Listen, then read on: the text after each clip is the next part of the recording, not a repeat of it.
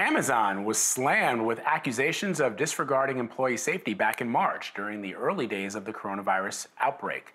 Since then, America's biggest e-commerce company claims it has implemented protocols to keep workers from getting sick, including the use of artificial technology. Louise Matsakis is now with us. She has a look at the impact of the new AI system. She's a staff writer at Wired. She covers Amazon and online culture. So, Louise, first explain what is this system and how it works? So Amazon is using a few different tools, but the biggest tool they're using right now uses cameras in the ceiling, and what they do is they sense when people get too close together. So every couple of minutes, these cameras are capturing pictures of what's happening on the warehouse floor, sending them to reviewers who will look and see, okay, are there people in this image? Do they look like they're too close together? If they look like they're too close together, Amazon will send that information to managers of the warehouses and say, hey, you might have a problem here.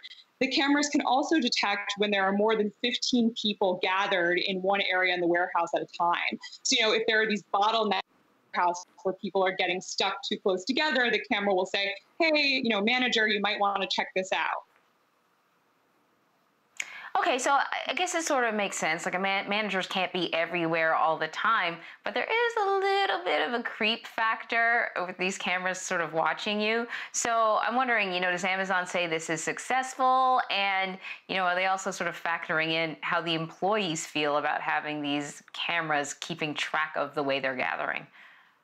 I think those are a great question.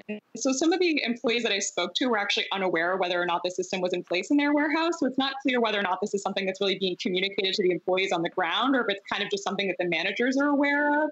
Amazon says that they've deployed this technology in 1,000 buildings around the world. So it seems to be pretty successful. But I think it's still to be seen how the employees are reacting to it. I think it's important to note that Amazon says they're only using this technology for social distancing and, applied to COVID-19. They're not using it to monitor, labor organizing or, to spy on employees. But I do think that there's a chance that some of these workers might find it creepy. But, they're already working in an environment where there's so much surveillance. Every single move that they make is very calculated. It's a very regimented workplace, often filled with robots and all sorts of technology. So I do think that these are employees who also might be kind of used to the really high-tech workplace that they're part of. Well, so I'm curious, Amazon workers released a petition a few months ago with demands for the company to implement safety measures during the coronavirus. Does this system address any of the demands specifically that employees had? Yeah, so employees across the country and across the world really at Amazon reacted to the coronavirus pandemic and said that their safety was not being prioritized, that profits were being put above all else. And I think that a lot of the employees I spoke to are still upset. They still want higher hazard pay. Amazon previously allowed them to take unlimited unpaid time off, but they've now cut back those benefits. So I think that the workers are still unsatisfied. We're also still seeing outbreaks. In Minnesota, there was a recent outbreak where nearly 100 Amazon workers are infected at a warehouse there. I recently spoke to workers at a warehouse near Houston who are seeing, their case numbers rise. So I think while this technology is impressive, I think that the workers are still, worried about their health, worried about their safety. And this is a really important omen, I think, as more and more Americans are going back to work. I think, even for a high-tech company like Amazon, you're still going to see these issues. No matter how much technology, there's still a virus, there's no vaccine, workers are going to continue to get sick. And I think that that's going to continue to be a challenge. And I think that these workers are not necessarily satisfied with, AI cameras in the ceiling. They really want their health prioritized in the long term. Yeah, I mean, they've been ramping up. Goodness knows, many of us have been depending on Amazon because we're not going to stores.